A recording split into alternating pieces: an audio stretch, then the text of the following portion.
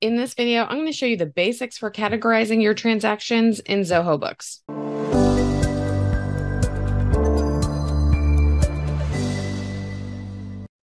Hey everyone, my name is Stephanie Smith, and I'm a Zoho Finance Partner at AIO Bookkeeping. At AIO Bookkeeping, we help business owners do business better by getting their bookkeeping in order and reconnecting them with their business finances. Thanks for joining us on our YouTube channel. Don't forget to like and subscribe for more videos. Now let's dive in. When it comes to actually getting your transactions on your books, you have to take the transactions that come in from your bank feed and categorize them. So there's two ways you can do this. You can either match them to a manually added transaction in the system, such as a bill payment or an expense, or you can add them and just categorize them on their own without matching them to something. So I'm going to show you how to do both of these things. The first thing you're going to do is go to the banking area in Zoho Books. And if you scroll down, you'll notice that I have 847 uncategorized transactions in my checking account and one uncategorized transaction in my taxes account. So I'm going to open up my checking account by clicking that link right there, and you'll see an overview of my checking account.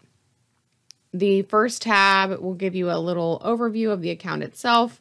The second tab will show you all of your uncategorized transactions, and the final tab will show you all of the transactions that's related to this particular account in Zoho.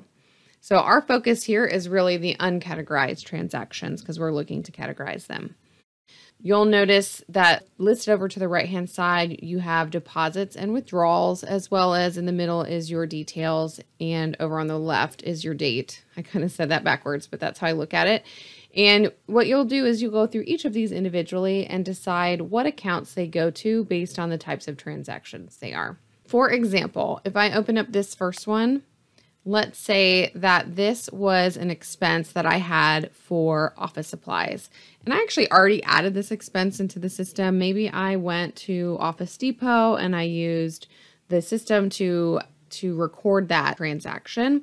So it's already in the system. It's just waiting for the bank transaction to come across the bank feed.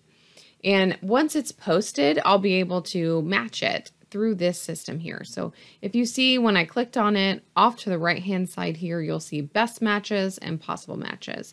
So my best matches here, there's an expense here for office supplies dated 10/15, which is the day before this posted transaction.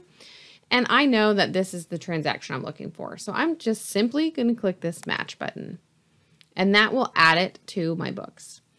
Now let's move down to another transaction. Here's one from Amazon. If I click on this, you can see it automatically went to categorize manually instead of match transactions. That typically means there isn't one that the system thinks it should match to. If you wanted to look for a match, you can click on the match transaction option. Otherwise, you're going to just categorize it manually. And to do that, you need to pick the category in which it should exist.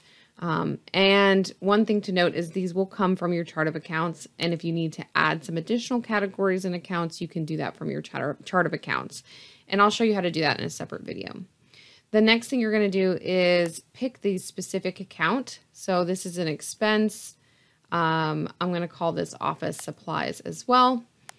I can add a vendor. I don't have any vendors in my system now, but I know that this is Amazon. So if I wanted to add Amazon as a vendor, I could type that in, click new vendor. I can fill out all of the vendor's information and click save, and it will add that vendor here.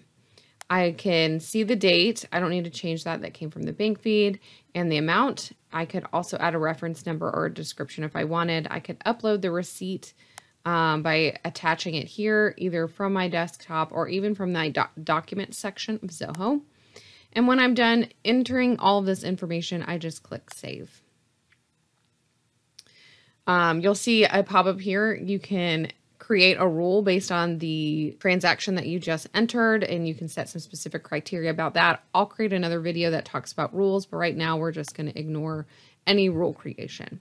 So I just added a transaction by matching to something that was already in the system and by adding one manually. And that's really how you'll get all of your transactions into your Zoho Books. You'll want to do this for all of the transactions in your accounts, and this will get everything categorized and onto your books. I will create some additional videos to go through some of the more detailed nuances of this process so you know exactly what you're doing. Thanks for watching.